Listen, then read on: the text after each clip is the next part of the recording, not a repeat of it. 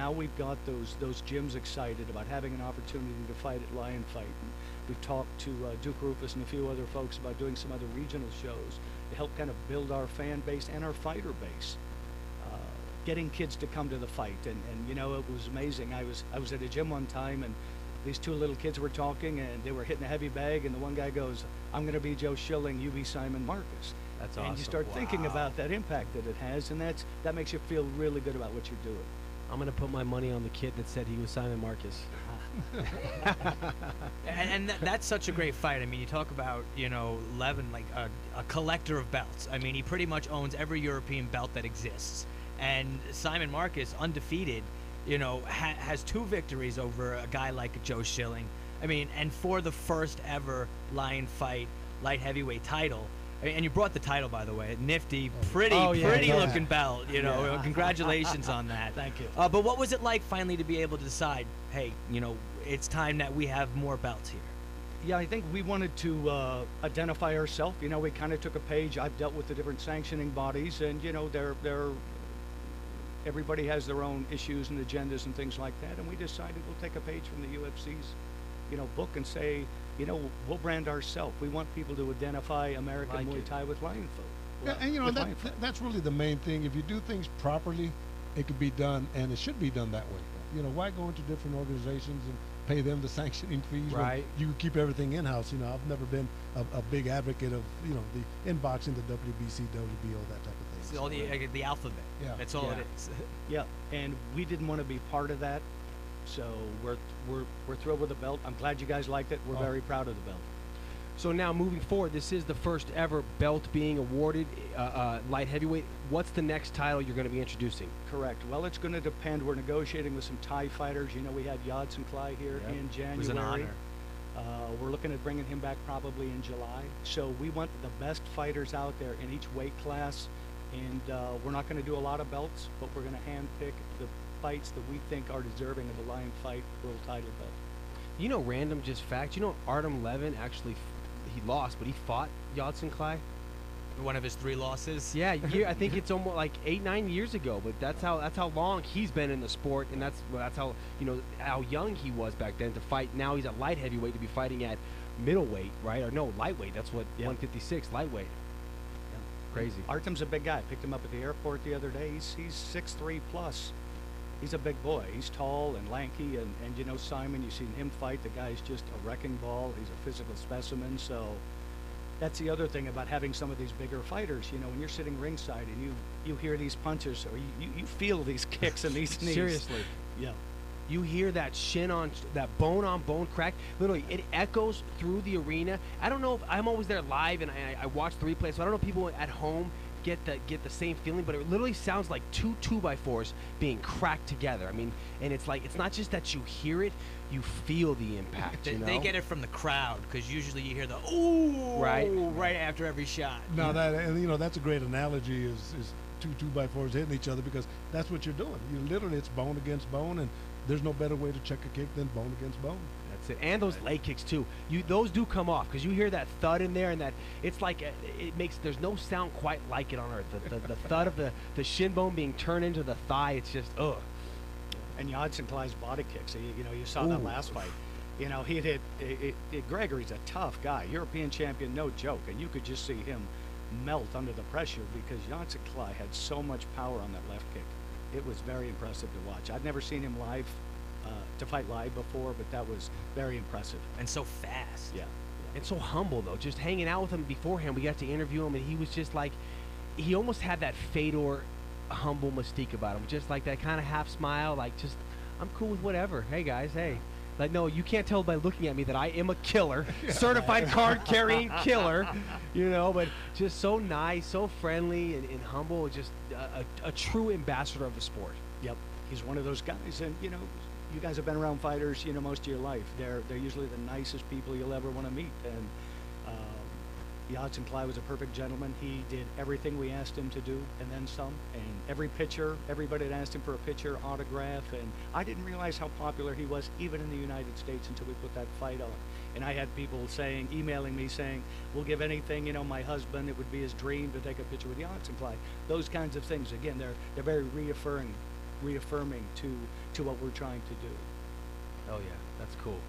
Now, Artem Levin, this is his first time fighting in the U.S. Is this his first time in Vegas, in the States? First time in Las Vegas, yeah. Wow. And he'd never been there. I drove him down the strip the other night. It was myself and 3 Russians. They spoke no English. I speak just a tad. And I just let him take in the sights. We drove down the strip Sunday night, and they were just in awe. They loved Vegas. Yeah, well, So there's no place like Vegas. You go all over the world. You go to Rio, you go to Tokyo. There's no place like Vegas, man, to fight. There just isn't. Do you think Simon Marcus, having fought in Vegas a few times, and being from North America, is used to being here, is used to fighting in the States, has fought on American TV? Because it's different, Artem's never fought on American TV. He's been televised before across the world, but nothing like a production or an American TV production. Do you think that gives Simon Marcus an advantage in this fight? I'm not sure. I think maybe a bigger issue would be the weather, coming from the climates. Both are coming from a foot of snow. Simon's coming from Canada, and Artem said he left a foot of snow in Moscow when they left, so they're happy to be here, obviously, for the weather reasons, but acclimating to the desert air. And I think Artem came out early enough. He came out Sunday night. I'm going to go meet him after this for a workout, and Simon's done the routine before, so I think there might be a slight advantage for him that way. And Las Vegas is like 3,000 feet elevation. Yeah, it is. It? It is. So It's higher. a lot of people think because we're in the desert that we're down to the ground level, but we're up there. Yeah, I get that reality check every time I drive Summerlin Parkway. All of a sudden, the ear pops, and I'm like, oh yeah, I'm like 1,000 feet in the That's air. because you're driving too fast, Phil. I drive like a grandma. You don't want. Yeah, that's cool. But yeah, so I'm excited about this fight. I think it has the makings to be a classic war, and what better way to kick off the first ever light heavyweight championship for Lions fight than between the 2 best guys in the world. Right. We're thrilled, and I know the Muay Thai community, not only in the U.S. but outside of the. I've got many calls. Everybody's trying to get Access TV, and how they can watch the fight. And we've had a couple of Russian companies that have called that want to broadcast it back to Russia. So Andrew Simon at Access is negotiating with them, and actually some folks from Thailand that are interested in doing it. So our company, which has just been here, a little over 2 years, we're already recognized internationally, so we're thrilled with it. And like I said earlier, the bottom line is it's the fights. Right. It's all about the fights. Well, but let me ask you, what gives you that recognition after 2 years? Because a lot of people have done that. Well, I think that we've done it on a consistent basis, and we keep raising the bar every time. All of the fighters that come here, we do, I think, the little things that maybe gets lost sometimes in other promotions, and I want the fighters to enjoy their experience here. I want them to enjoy Las Vegas. Christine and I do, a lot of things that way. Taking Artem out, taking him down the strip, and I take him out to dinner, and just kind of develop a personal relationship with a lot of these fighters, so we're not just shuttling in new fighters and getting them out and bringing in the next batch. I want them to want to come back and fight for us. That they're not just pieces of meat. Exactly. That they're actually, you care for them. Exactly. Now, Scott, are you going to have any open workouts where the fans locally could go over there and check them out before the fights? Right. Jen Wank, who handles all of our She gave the PR, nod. is set up. She just nodded. So over at Fozzie Sports at the LVAC on Lake Mead and Rainbow tomorrow at 5 o'clock, we're going to try to get Simon there first at 5 o'clock, and then we'll try and get Artem there at 6 o'clock, and we'll have an opportunity for everyone to take photographs. And Is that the same place you did Yadson Clyde? Same Yes. exact place. There was a Yes. good Excellent. turnout there too. Yeah, we had a great turnout. Absolutely. And now moving forward, big picture plans. You've kind of followed suit with what the UFC and MMA promotion has done by establishing your own belt for your particular organization. You've got the TV deal. Are you going to follow suit in other capacities? Like, are we going to possibly see a Lion Fight Promotion Muay Thai reality show? Good question. Funny Because I love I love the Contender, man. I watched that the Contender Asia. I loved it, where Yadson Clyde and JWP John Wayne Parr fought, and I know they started doing a second one. Dwayne Ludwig actually flew out for it. Something happened, it got canceled. I know Artem Levin fought to get into the Contender, and he has some belt, but we never saw that second one. But I just think there's a market for it. Yeah, I think that's one of the things that has been on our radar. Right now we're focusing on the fights, but we had a European group and another group that was interested in possibly doing something. So everything's on the table right now that's going to help us raise the profile of Muay Thai and Lion Fight in the United States. So sure. And how's Access TV? How have they, expressed their love so far? Because I mean, from what I've seen, I know I know how excited Pat Miletich was able to be, and you know, Michael Schiavello. Yes. They were so excited to be able to call Muay Thai here in America. What's the response been from Access? They've been a great partner. Michael Schiavello, I can't think of a better spokesperson for your sport than Michael Schiavello. Oh, the guy's yeah. very knowledgeable. He loves it. He loves it. He's into it. And, you know, Pat Miletich initially wasn't going to do our fight, and then he realized it was Muay Thai, and I met him at the MMA Awards or somewhere, and he took a huge pay cut just to come do it because he really wanted to do our show. So that meant a lot to me. And they've done a tremendous job of promoting our fights and really getting behind it, and obviously exercise the option. So they're going to be doing all of our fights in 2013. Awesome. Tell everyone what they can expect Friday night, but coming out and watching the fights. You're going to see the best stand-up fighters in the world. It is full rules Muay Thai, knees, elbows. You're going to see 5 amateur fights starting at 5, and 5 of the best pro bouts that you're going to see starting at 7 o'clock. And if you can't make it to the Hard Rock, make sure you catch it on Access TV. Scott, thank you very much for coming in, brother. Thanks, guys. Appreciate it. Stitch. All right. Good luck, brother. Thanks. I can't wait, man. I love it. And what a way to kick off the weekend. Right. What a way. You got Muay Thai fights Friday night, UFC on Saturday night. Fight weekend, man. I'm so excited. It's fight weekend here in Vegas, and the Muay Thai fights are in Vegas. UFC's in Montreal, but the vibe is definitely in the air. We got to go take a break and pay some bills. When we get back, we'll have a phone interview with UFC welterweight Jordan Mein. We'll break down UFC 158, get Heidi's hit list, and more. You're listening to the MMA Fight Corner on Fox Sports Radio 920.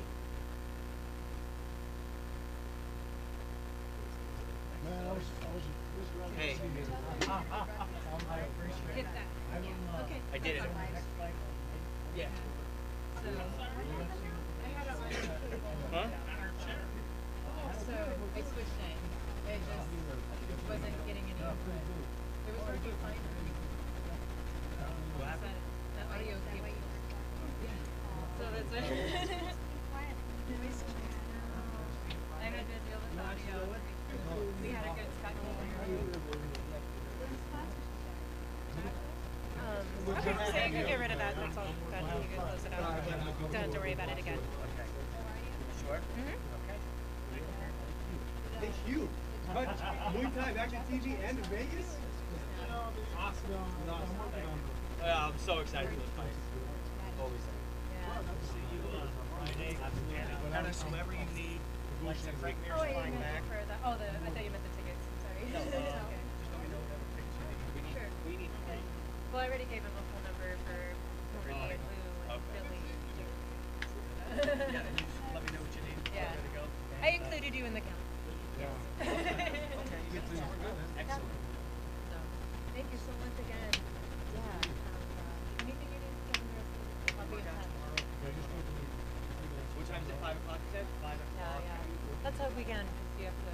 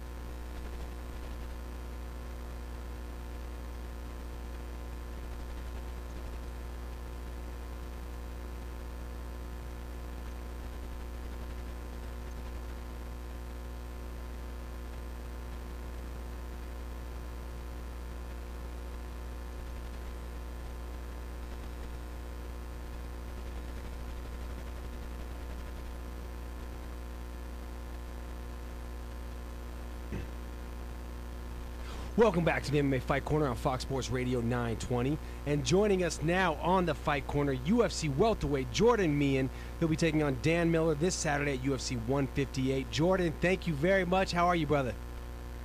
I'm doing great. I'm super excited. Just got into Montreal today and checked the weight and ready to go. Weight's good? Sure is. Not going to go out and hit up the buffet, are you? No, that would just make it harder on myself. I don't want to be doing that. Hey, save that for after the weigh-ins, right? Absolutely. Now, how excited are you? Not only are you making your UFC debut, but you're doing it in Canada. Yeah, it's the card that's set up here in Montreal is super stacked, and it's an honor to be on it, and to have my first fight in Canada is another bonus for me. So I'm ready, and I'm super excited. Hey, do you follow the odds at all? The gambling, the odds in mixed martial arts and the fights? Oh, not really, no. You are a 3-1 favorite in this fight. I don't want to put some pressure on your nerves, but I just thought, making your UFC debut, I've been a fan of yours. We followed your fights all on Strikeforce, and we've been a big fan of yours here on the show. But to make your UFC debut against a 12-fight veteran like Dan Miller and to come out as a 3-1 favorite, that says a lot about the fans' confidence in you as a fighter. Yeah, that's pretty sweet. A lot of my buddies are big bettors, so they know all about the odds. So, yeah, I guess that's pretty sweet. But yeah, I don't really do any betting. All my buddies do, so I can leave it up to them. They can make the bets, and then they just kick you back for doing the hard work, right? Yeah. And we were also talking about George St-Pierre fighting in Montreal all the time, and you said this is your first fight in Canada. Are you expecting a loud crowd? Because you're going to get it, brother. Oh, yeah. No, I've been to a St-Pierre fight in Montreal before, a UFC fight, and it's ridiculous. Yeah. The crowd, how loud they get, and everything, and even weigh-ins, everything is super packed. The fans love it. And yeah, it's going to be crazy. Well, not only that, Phil, but the hotels, the lobby, it's just 24/7. People are just jam-packed into the lobbies. And, for a fighter to try to get into the elevator, it's going to take them about 30 minutes. Yeah, no doubt. There's some hardcore fans here, and that's what I think makes it so sweet. Fighting in Montreal is that aspect of it. Nothing wrong with that. Have you gotten that already? No. You said you're in Montreal now, right? Yep. Have you when you showed up at the hotel, are you getting rushed already by fans for autographs? Oh, no, not yet. No, but I'm sure later on in the week it'll get a little bit more busy. But I'm not too well known yet, so my face is pretty low key. I like the way you said that. In a week, it's gonna get a lot better. Like what's gonna happen after Friday night, after Saturday night. You're gonna get hounded for autographs. Yes, sir. And I have to say, listen, your opponent, Joey talked about it, a veteran of the sport, Dan Miller. He's been through the toughest of times in his career, but he's a fighter, and he's always fights through it and sticks around. Primarily a grappler. You though, we were talking about this before the show. Your stand-up and how impressive it is, and the way you use those elbows. But your wrestling, that's another thing that it's really come along over the last few fights. What have you been doing? Is this constant wrestling drills? Oh, absolutely. Yeah, it's constant. Everything for grappling, stand-up, wrestling. We're drilling everything. So, obviously, Dan, you've seen his guillotine in his fight. So we've been repping a lot of just keeping good head control and where to put your head and not put it in vulnerable spots. He fought Ricardo Funch his last one, and Ricardo was putting his head in some bad spots and capitalized on it. After he dropped him a couple times, he got the finish with his trademark guillotine. So yeah, but we're constantly working on everything. One of the things that's most impressed me about watching you fight, and I was talking to Stitch about this before the show, is in the Cyborg fight, you came out orthodox and you switched to southpaw in the third round, and then the Woodley fight you came out orthodox and fought primarily orthodox that whole fight. And in the Tyler Stinson fight, you came out and you fought the whole fight as a southpaw. And when you were an orthodox fighter and when you were a southpaw fighter, you looked smooth both ways. You looked like, if I didn't know that you fought the other way, I would think you were naturally an orthodox fighter or naturally a southpaw fighter. Yeah, I've just been trained since I was pretty young to be able to switch sides and go both ways. And against Stinson, I found that being southpaw was in my favor, and yeah, we could use the jab a bit more, and I kept going back to the same punch so much, but yeah, I think it's a big it's beneficial to be able to switch it up and be comfortable both sides. Is that one of those things that when you guys sit down to game plan a fight, you watch film, and you and your dad say, you know what, look at the way this guy does this, look at the way this guy does this, we should fight him as an orthodox, or look at the way he does this, we should fight him as southpaw? Are these decisions made intentionally before camp in order to deal with certain opponents? Oh, yes and no, because you have to be able to adapt to what's going on out there, and mainly if you're fighting a southpaw, just to, it's a kind of a battle for staying on the outside of that lead leg, and your right, straight, left hooks, your power, not so much your jab. Is when you switch and then you go southpaw yourself. You can use your jab a little bit more if you're fighting a southpaw. So yeah, we think about that before, but it's also just like I said, you have to be able to adapt mid-fight. Joining us on the line, UFC welterweight Jordan Meehan. And Jordan, taking on Dan Miller, 12-fight veteran of the UFC, you knock him off, not to look past him, but let's say you do take him out. When you do take him out, thank you.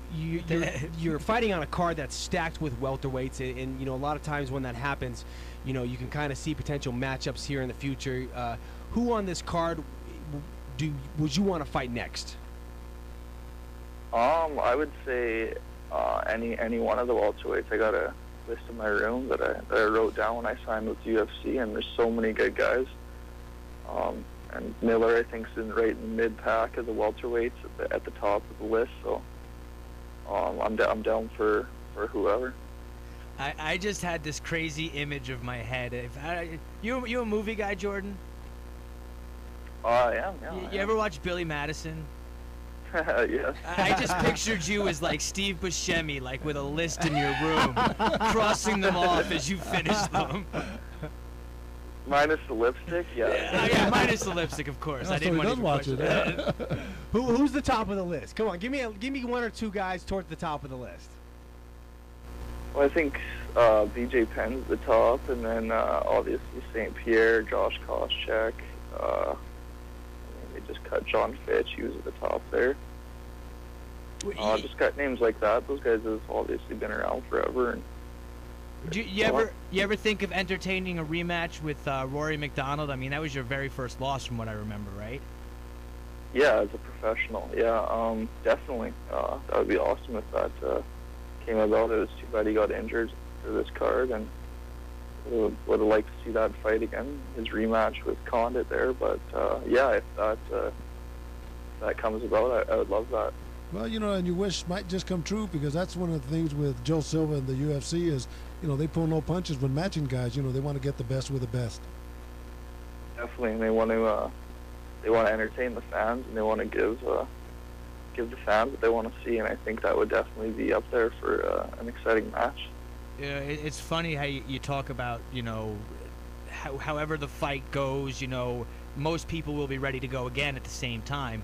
We saw it with the heavyweights when they put that heavyweight card together. This card, I mean, you talk about 12 fights on the card, 6 of them are welterweight fights, and 5 of them are in the top 7. So I mean, you've got so many welterweights in this card, and I'm hoping we see something more of that in the future, where we're seeing, they fight around the same time, so they're always ready to go, and I think it would be much more exciting. And now with this fight, all right, one of the things we were talking about before was George St-Pierre being able to fight constantly at home, and I think that's sort of a disadvantage. I look at that as not fair, in my opinion. But I mean, when you look at a guy like a Johnny Hendricks, and how close he is, and he's the type of guy that possibly could beat GSP. Do you think that that's a fight that the UFC would have trouble selling, and that's probably why they're not putting it together? I don't think so. I think it's just this is kind of the fight that needs to happen. Diaz is the next kind of contender, although Hendricks thinks he is, which I agree. I think he is too. I think he's up there, but it's kind of something that was kind of in the works before that never panned out. But I think all those fights will eventually come out. I don't really think I don't think they'll be able to sell it. I think with St-Pierre's name or Hendricks' name, wherever they are. I mean, Texas, Johnny would sell lots of tickets and get a good crowd, so maybe they would do it there at the Texas Dome there. That would be beautiful. But, Dallas Stadium. That would be. Yeah, that'd be sweet. I don't mind it being in Montreal, and I don't mind an Anderson Silva fight being in Brazil. It's one of those things like, you're the champ. You got to go into their backyard to beat them, and I don't mind it, and I understand why they do it. And at the same time, though, I see what you're saying. Like, for instance, the Super Bowl is never on. It's on neutral territory. Absolutely. But the Super Bowl, it's two different teams usually most of the time. It's I've not always like one looked at person. I've always looked at it as once that cage door closes, nobody should have any advantage over anyone. I agree with you on that. Yeah. I see what you're saying. You know, but I would love to see Johnny Hendricks against George St-Pierre in Dallas. That would be that would sell out that place, I think. Well, it seems like anywhere fighting a Brazilian in Brazil seems to be a bit an advantage, that's for sure. Yeah, definitely. Do you think that holds the same for Canada? You know, a Canadian or a French Canadian in Montreal, do they have the same advantage fighting in Montreal that a Brazilian would have in Brazil? Oh, I think definitely to a certain degree. I remember when St-Pierre fought Sarah for the second time. Oh, that was brutal. And even at weigh-ins, they wouldn't even let Sarah talk. They were just booing him so bad, and he just kind of gave up. No, that's true. It's pretty crazy. And, you know, I've been to all the fights in Canada, and, they do have an advantage. Even if you're in the undercard, if you're from Canada and when they mention your name, the fans are going to be cheering. And not only that, but then they go into those chants like they do in England and all that. Yeah. And when you get that on your side, there's a buzz, brother. So that does have an effect on the fighter. Now, you fought, of course, in Strikeforce. That's the biggest show to date. But stepping up to the UFC, that's the big show. That's the big stage. You know, what are your thoughts on the alleged octagon jitters? Because you hear people saying, how's he going to deal with the octagon jitters being under the big lights? Do you think those even play any role in your fight? Oh, yeah, definitely. The nerves and the stress and the pressure, I think, definitely plays a role. But I've said this before. I think that's why, you know, getting the win and winning is makes it that much better, because you overcome those fears and that pressure and those nerves, and I think that's all part of the fight game. And like I said, that's what makes the win so much better. One thing we like to do here on the Fight Corner is when there's a big fight card coming up, we like to do our own breakdown. And we're all broadcast, journalists, analysts, so we give our particular insight. But I'd love to get you as a fighter, especially a welterweight fighter fighting on this card, I'd love to get your insight on the other welterweight matchups on the card. So what are your thoughts on GSP and Diaz? How do you see this fight playing out, and who do you think gets the W? Oh, I think St-Pierre's explosiveness on his takedowns, on his jab, on a lot of his stand-up and mainly his takedowns, and then when he goes to the ground, I think he's pretty good at not getting submitted. So I think St-Pierre is going to take the win on that. And what about Nate Marquardt taking on Jake Ellenberger? Yeah, that's super intriguing. I mean, Marquardt, I don't know. He's coming off a loss against Eric there after those leg kicks. I don't know how he's going to rebound after that. I'm sure he'll do fine. But I would say I'd give it to Marquardt maybe. I'd take him. Marquardt decision maybe. I'm glad you brought that up, because I'm surprised that this fight was even booked. I did not think Marquardt would be walking for months after that fight. No. Yeah. You know, it's funny that I talked to John Alessio after he fought Thiago Alves. And if you remember in that fight, Thiago blasted his leg so bad they had to wheel John out when he left. He was on crutches for weeks. And John said it took him 8 to 9 weeks before he was walking back to normal. And this fight is taking place just about 8 or 9 weeks after Nate took the same sort of blasting in his legs that John did. So it's a testament that he could even go back to a training camp that early, let alone come and fight. Well, let's see if he walks to weigh-ins on crutches. Yeah, right. And then the last fight, the last welterweight on the card, Carlos Condit taking on Johnny Hendricks. How do you see this one playing out? Yeah, I think the power of Johnny and just his wrestling ability, I think is really going to dominate. But obviously, you've seen Condit, compete with all the best. And he's crafty, but I think Johnny's going to take that one. So then, moving forward, are you predicting that after this, we'll see the next welterweight title fight will be GSP versus Johnny Hendricks? I think so. I think that's what's going to happen. I hope so. I hope you're right on that one. Yeah, I would love. And then also, then since you're the other welterweight on the card, you picked Marquardt. Maybe you and Marquardt fight next. That would be just as exciting for me. That'd be awesome. This guy's down to fight anyone. I love it. Man, he's been fighting since he was what, 16? All he knows. You've been fighting professionally since 16, right? Absolutely, yeah. Before that, even competing for a long time. So Phil was at home twiddling his thumbs, trying to get the nerve up to ask his girl to a sophomore dance, and he was drop kicking the doctor during the delivery. And he's gearing up, ready to jump in the cage and fight a grown man. Yep, that's the difference. Yes, sir. Well, Jordan, hey, thank you very much for coming on the show. Before we let you go, do you want to shout out your sponsors or plug your Twitter? Yeah, check me out on Twitter at Fighting Meehan. On Facebook, my fan page, Jordan Meehan, and my website, jordanmeehan.ca. They got all my sponsors on there and some links and whatnot, so yeah, check it out. Awesome. Once again, good luck this weekend, and we'll talk to you after you whoop some butt. Thanks for having me, guys. Good talking to you.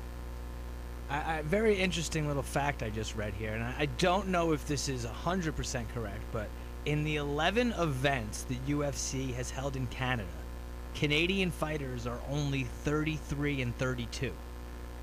Wow. Okay. So about 50%. When facing opponents from other countries, there are 7 Canada versus the world bouts on this card.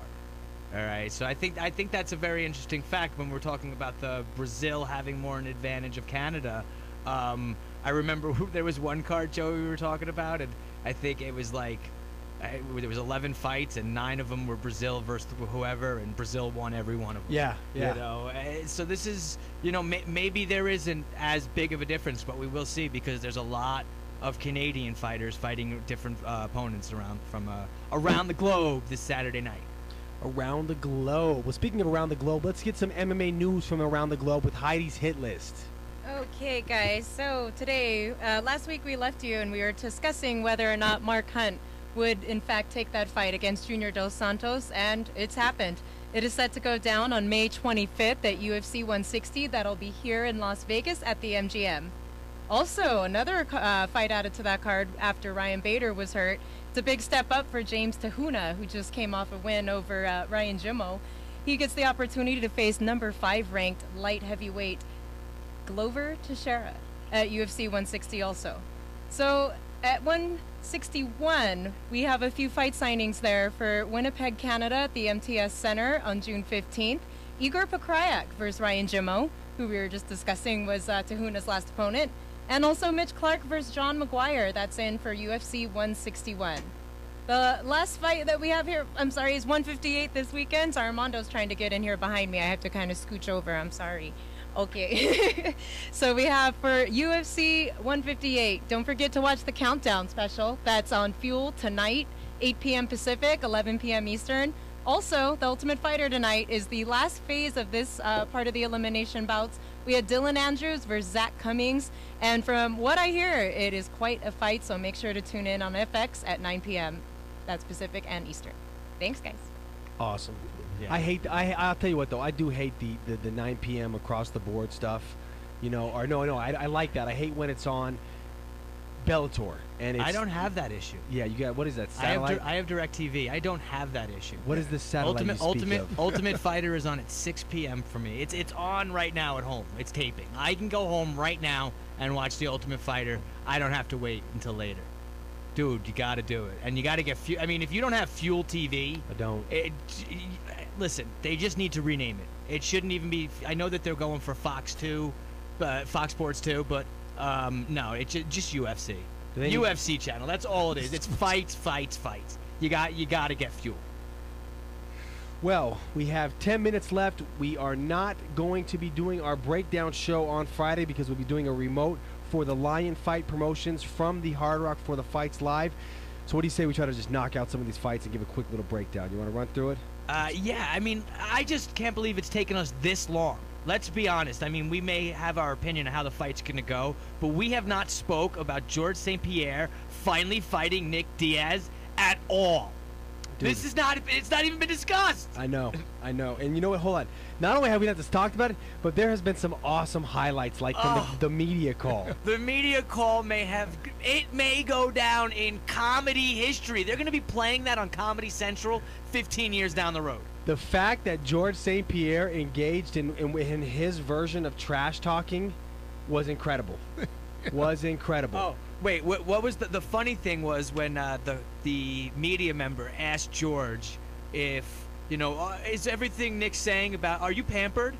And then before George could even answer, you're damn right he's pampered and he better be. If he's not, what the hell's wrong? Just Nick Diaz was just, and then you got George respond, you uneducated fool. I speak better English than you. How awesome is that? Yeah, that's the fight. The hype for this fight is just tremendous, and really that's what makes this whole fight right there. And when you get in there, I know you had talked and Phil had talked about George just kind of dominating my man Nick Diaz, but I don't see that. I just don't see it if it's in a stand-up, and only because Nick is so unorthodox with his hands. And if his defense doesn't improve like it did against Jake Shields, you might see some battering on that. Yeah, I'm on the other side, brother. I'm 100% on the side. I think that Nick is good at what he does with unorthodox boxing, but I think that George's level of striking overall is so superior than Nick. I think Nick is so exposed in the striking element to defending kicks. Oh no, he gets hit all the time. His leg kicks, the head kick, the body kick, he has zero defense against those. And I think the mobility of George mixed up with the head, body, kicking and punching attack set up that takedown, and I just see George manhandling Nick Diaz. Wash, rinse, repeat. Yeah, Wash, GSP 101. It is going to be, and the one thing, when I see this fight, I just want to see a finish. I want to see George St-Pierre go in there and finish somebody, okay? I don't see him submitting Nick Diaz. I don't see him knocking him out, but I do see him possibly stopping the fight with cuts. Yeah, I think he slices him open. I think if you want to know what's going to happen, you want the words from Joe Stradamus, because remember I did come back once again and call the Hunt JDS fight. So I'm 2-0 with my Joe Stradamus predictions. If you want to know what's going to go on, how this fight will play out, go back, watch Benson Henderson versus Nate Diaz, make it 10 times bloodier and violent, and that's what's going to go down Saturday night in Montreal. Yeah. And that was a beatdown, I have to admit, that poor Nate didn't have no leg checks, and I know Nick is the same way. They really kind of both fight the same way. And, they do. And the only advantage that Nick would have is his offense. And his offense is in the stand-up position. And that's the only thing I'm saying. If George has no defense for Nick's hands, then he might get bruised up a little here and there. I gotta share this quote with you. This is from Nick Diaz telling a story in the media call, and he goes, and I'm gonna censor this for you. So he says, "Check this out, mother ducker.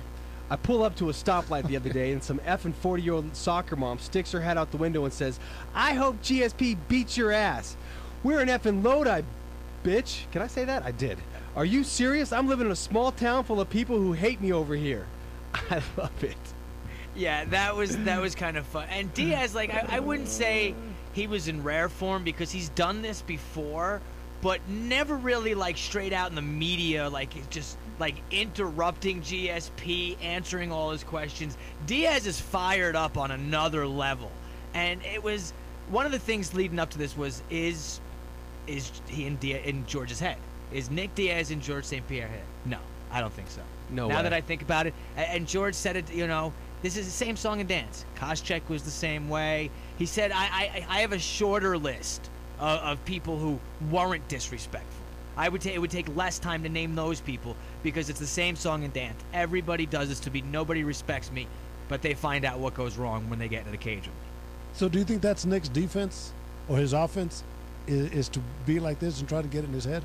It's trash talk, yeah, absolutely. Sure. It's the psychological warfare, and I don't know if it's intentional or if that's just how he is in life. No, it's how he leads up to a fight, because when he did the same thing with Shamrock, remember Frank Shamrock? Yeah, oh yeah. And he flipping him off and he's slapping Shamrock's hand away. What happened when that fight ended? After Diaz beat him down, he bent over and he picked Shamrock up and he was like, "Stand up, man, you're a legend." You know, it's all the hype for him. From what I've heard, Nick Diaz is a real nice guy. It's just all, you know, how he builds himself up for a fight. Now, do you think it's almost like Chael Sonnen? Because Chael Sonnen, that we're talking trash to Anderson Silva, that's not who Chael Sonnen is. No. He's a nice guy. He's a charming guy. He's careful. He's compassionate. The guy we see coaching the TV show is Chael Sonnen. The guy pre-fight selling the Anderson Silva fight, that's just going salesman. Is Nick Diaz doing the same thing there where he's trying to sell fights, or is Nick Diaz trying to hype himself up where he has to get into that so he can fight like that? Well, you know, I personally think that Nick is trying to hype himself up, and that's how he does it. And you're absolutely right. You know, I've seen Nick on the outside, and I've seen the good side of him. So I know there's a little good side, but there's also a strange side to him. You know? and that I understand, you know, because I have a lot of my friends that are like that, so I understand where he's coming from. But yeah, I think that, you know, he's trying to pump himself up for this fight, and it doesn't really take a whole lot of pumping up because this is going to be a fight. I think George is pissed, man. I don't think I don't think he's in his head. I think George is just focused aggression, focused anger. One of the funniest trends on Twitter of all time took place last week, and that was GSP's dark side. You know, the talking about GSP having a dark side, and then all of a sudden you're seeing people like, "I used a spoon to take out my jelly, my dark side," you know, or just silly things like that. Or I did not floss tonight, my dark side. You know, I don't know if I think George is too smart of a fighter. I don't think he lets emotions take over. I think, yes, I do believe he's pissed, but I don't think it's going to matter. I think once that cage door closes, all right, I know what I have to do, and I know what I'm going to do, and he's going to do it over and over and over again. Yeah, I don't think it's going to affect. I think it will play a role, but not in a negative matter. I think it's just going to be like that extra fuel that makes him that much more focused, that's much more sharp, that puts that much more bad intention on everything he does. Because let's be honest, he's a pretty nice guy, and he goes out there and he fights and he tries to do damage, but there's a difference when someone's trying to do damage and when someone has bad intention on everything they do. Yeah, you know, wants to make it permanent. Yeah, exactly. Absolutely. Look at Josh Koscheck's eye. Oh my gosh. Yeah. So brutal. And with he the was jab. angry. And he was angry with Koscheck. So, you know, is it going to affect? I don't know, but I still think it's going to be the same thing. Like we said, wash, rinse, repeat. Takedown, elbow, punch, knee to the body, over and over again. You heard it here. Well, we are all out of time. We want to thank Scott Kent for stopping by, Jordan Meehan for the phone interview. Remember to get all your MMA news from MMAFightCorner.com. Follow us on Facebook. Check out our YouTube page. We got tons of cool content. Our field reporter, Heidi Fang, she's out in the streets getting the inside scoop, talking to the biggest and brightest MMA stars in the planet. Also, follow us on Twitter at at Fight Corner. Follow me at Joey V MMA. Phil at Filthy Divine. That's Philth. I can't spell your damn name. Filthy Divine. Follow Heidi Fang at Heidi Fang. Stitch, you're at Stitch Duran. At Stitch Duran, yes. At Stitch Duran. Everybody, thank you very much for listening. We won't be here. We're preempted Friday, but we'll have a live remote from the Hard Rock, so tune in then, and also tune in Tuesday, 6 to 7, because it's like going to college for your MMA knowledge. The MMA Fight Corner on Fox Sports Radio 920. We need 2 hours. Yeah, that's good, man. 10 minutes. We need 2 hours.